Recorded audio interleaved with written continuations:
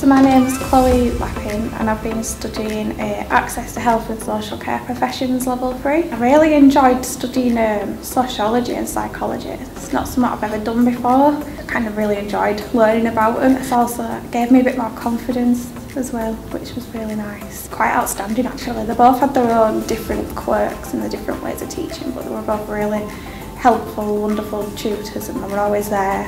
So my next steps are going to be to study an integrated master's degree in social work. Yeah, I would recommend people to come study here. Everyone wanted to be here, so it made it just a bit more of an enjoyable environment.